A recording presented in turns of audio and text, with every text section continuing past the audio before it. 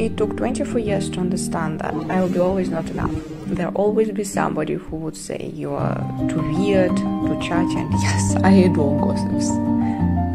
Too open-minded, too close, too emotional, too naive, too ugly, too bold, and yes, I shaved my hair during COVID. Too silly, too smart, too skinny, too fat, too blonde, too brunette, too serious, too childish.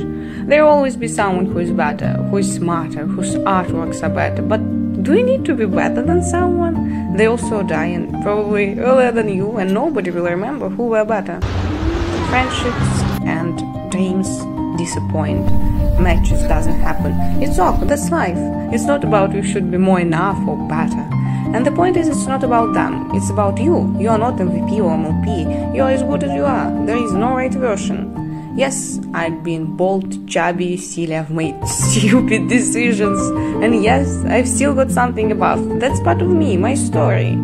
And today is my birthday. Deeply inside, I'm extremely insecure and still think I'm not enough and true something. The thing is, there is no right.